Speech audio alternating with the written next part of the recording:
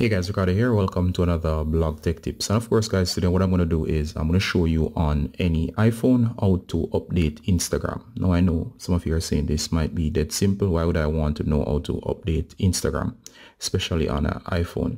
Now of course iPhones work a little bit different from regular devices, and you might be missing some very key important tips. For example, your friend might be on a version of Instagram or another app, and it has new features, but of course you're not getting those updated features as you're not seeing the latest update. Now this is very common, and the reason for that is you might not be aware what's needed for the latest update, so you're not getting the latest update. All right, so the first thing I want you to do guys is, in case you're not seeing the update within the App Store as normal, or as you're not getting the automatic updates or whatever, it's just not updating, I'm going to show you what to do. So the first thing you want to do guys, for in the case of Instagram where the app is not updating, simply go ahead, make sure you're connected to the internet. And of course guys, the key thing here is you must go first and check for updates in the store. If you didn't see it there, or there's no available updates, what you're going to do here is simply go to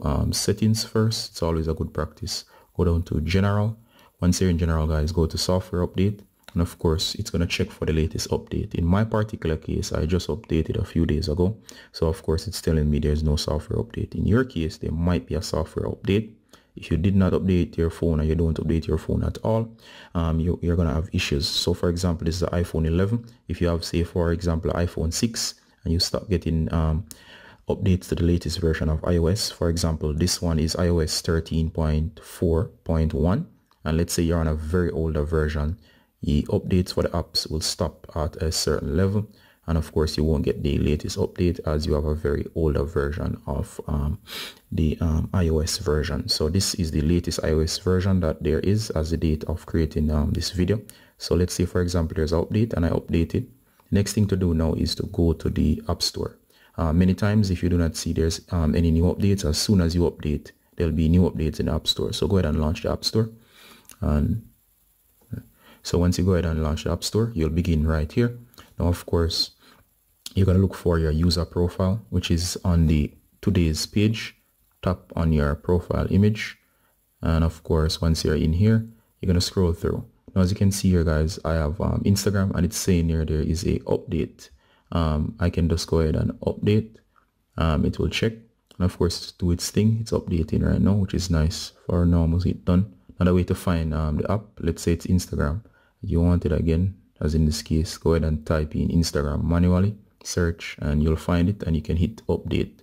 Notice it has just updated, and of course the app is now updated. As you can see, it's got the latest updates. So guys, just to review, one, remember to go ahead and always update your phone before you update the app. Usually you need the latest version of iOS to get the latest version of any app. Alright guys, so that's how to properly update and get the latest updates. Alright, Ricardo Garner from Blog Tech Tips, saying bye until next time. Bye guys.